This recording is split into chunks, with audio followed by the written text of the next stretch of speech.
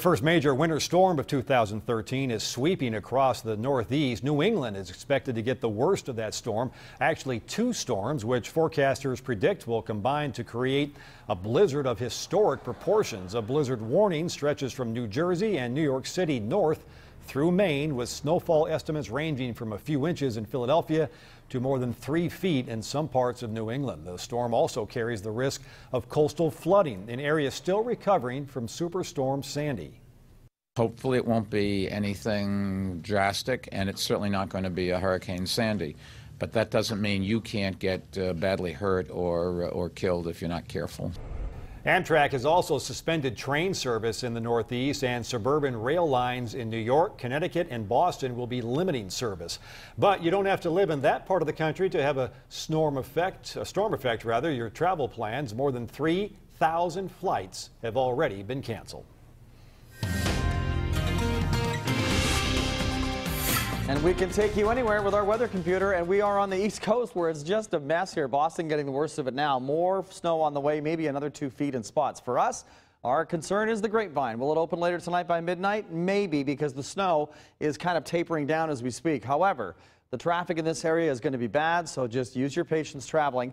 Tomorrow morning looks like the better chance to go. Picture time. This is from Pine Mountain Club looking towards Sawmill Mountain.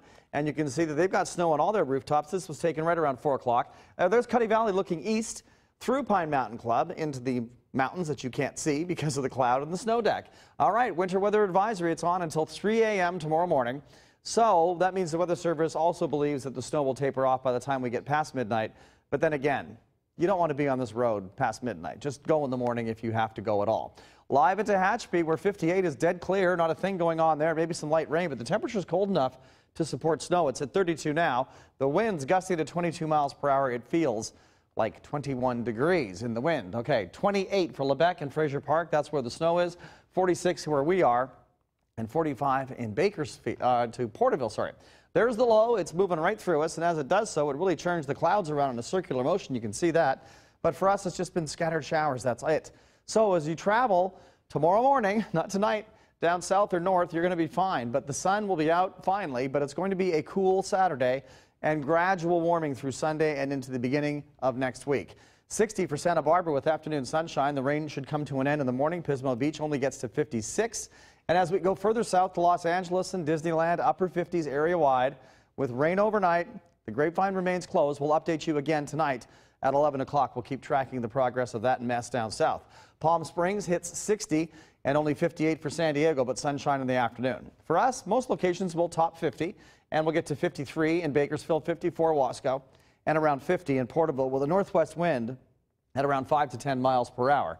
Mountain numbers tonight below freezing, so watch out for snow possible at Lake Isabella and in Glenville as well, where they already had snow today, and there were hail reports in Visalia and Tulare this afternoon. West winds, though, at 15 to 20 miles per hour.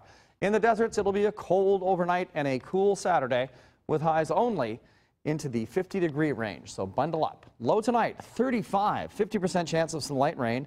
Winds northwest at 10 to 15 miles per hour, tapering off later on tonight once we get past midnight. Tomorrow's high, 53, turning partly cloudy by the afternoon, a northwest wind at 5 to 10. China Peak got 8 inches of snow, roughly 9 inches at the top. So all lifts are open and all runs are open as well. All right, our valley forecast. The weekend is here, and it will be nice. It'll just be cool for this time of year. Highs in the low and mid-50s, rebounding into the 60s next week for the Kern River Valley. Temperatures will be around 46 for tomorrow, and that snow level around 3,000 feet. Keep that in mind. And just carry your chains if you are doing mountain travel, because it will be cold enough to keep that snow on the ground overnight. And it's raining down. Very hard down. There we go. All right, thanks, Colin. Good timing.